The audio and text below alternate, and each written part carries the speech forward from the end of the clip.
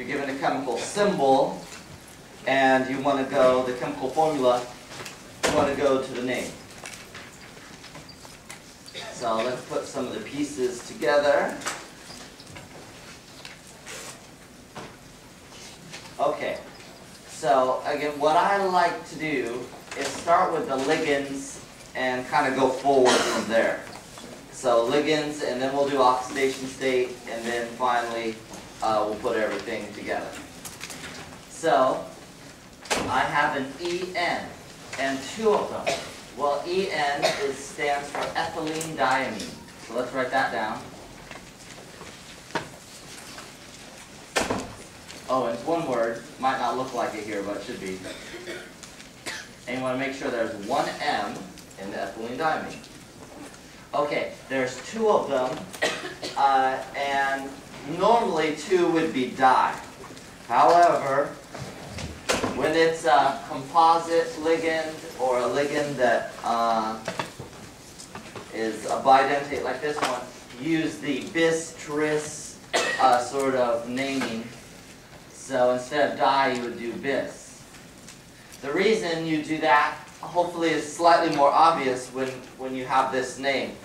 If you did diethylene diamine, those dyes look similar. So, and diethylene would be like two ethylene ligands, and diamine two amine ligands. It looks, it could mean something different. So if you, especially if you don't see it written, so if you're just hearing it, it's better to hear bis ethylene diamine, then you know, oh, it's two of the ethylene diamines, not two ethylenes and two amines.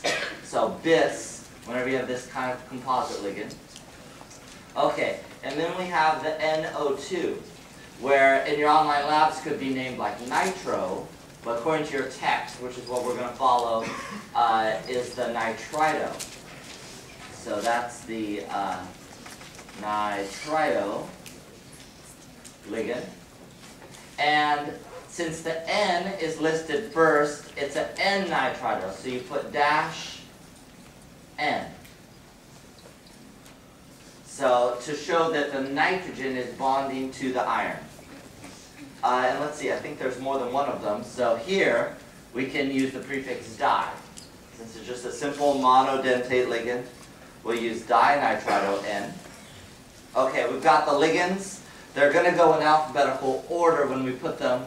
And so it'll be this one first and this one, because of the E, ethylene, goes before N. So E before N. All right, now for the metal. Let's move on to the metal. We want to know the oxidation state. So the oxidation state of the metal, you got to know the charges of everything here. Let me kind of switch this up on us. All right, so ethylene diamine, its charge is 0. Nitrito, it has a charge of -1. Sulfate has a charge of -2. If sulfate is -2, here's the crazy part. What's the charge of this entire bracketed ion?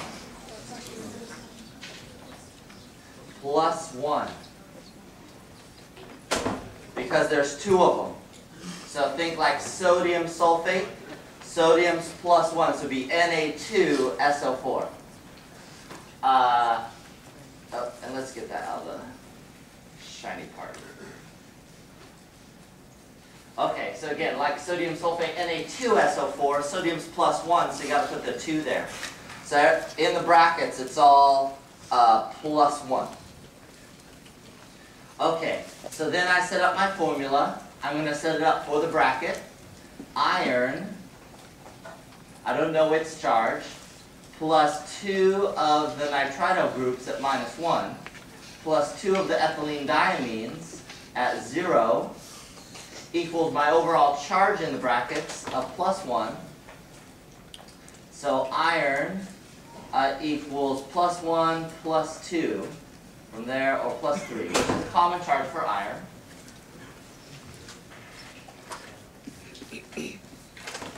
Okay, the other thing, note that the thing in brackets has a positive charge. because it has a positive charge, we're going to name the iron, are we going to name it in English or Latin? In English. When it's a cation, we name it in English. When it's an anion, we name it in Latin whenever possible. And end in 8. Okay. So let's put this together. Get a different color pen. Here we go. This would be, remember the ligands go first in alphabetical order. Bis, ethylene diamine.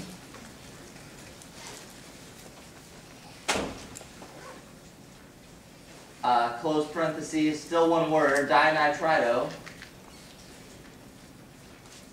Still one word, dash N dash. Still one word, and now I get to the iron. Iron. 3, because it's a positive 3 charge. Now we finally have a space. Space, sulfate. So just like you would name something sodium sulfate, whenever you have a counter ion, that's something on the outside of the brackets. Oh, this kind of went off the screen here. Yeah, okay. Whenever you have a counter ion, like sulfate or whatever, anything outside the brackets, it's named separately. So just think of any other ionic substance from Chem 2A, sodium sulfate, magnesium sulfate. You just list it as is. Okay, so that's that one. Let's go on to the next one. Question? And there's a question. Do you have to have the parentheses around the ethylene diamine? Do you put the parentheses around the ethylene diamine? Yeah, we're going to do that following the text. So yeah, we'll do that. So whenever you use a bis or tris, something like that, you'd use parentheses. Okay, any other questions? Oh, way in the back, yeah. So, whenever it's the nitrito, do you always do the N and the hyphen? Oh, did you say whenever it's the nitrito? Yeah. Yeah. Whenever it's the nitrito, you use the N or the O. If it says ONO, you dash O. And I think there's another ligand that does that. I believe it's the thiosulfate. No, it's the thiocyanide. So it would be thiocyanidO S if it bonds to sulfur, or thiocyanidO N if it bonds to the nitrogen. And according to our list, those are the only two you need to have that dash N or dash O. It's the SCN ligand and the NO2 ligand. So only those two. Of course, you're not learning all the ligands, but the ligands you know, that's all you have to worry about. Okay, if we're ready, we'll try the next one unless there's another question. All right, let's try the next one. We're going to go backwards now. Now we've got the name, so we want the chemical or molecular formula. So we've got triamine. Let's just take it in pieces. Triamine.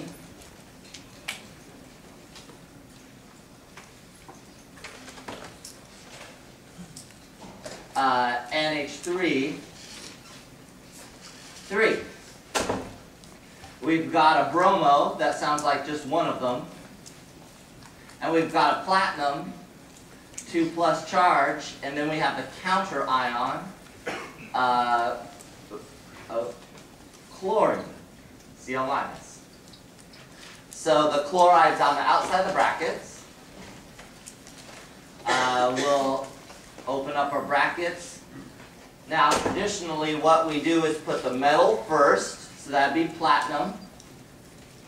Then we put anything, oh, and I didn't put the charge on bromine, Br-. Then we put the anions next, the ligands that have a negative charge. And you notice sometimes we don't follow this nomenclature, but this is traditionally what you should do. The Br, and then the neutral ligands next.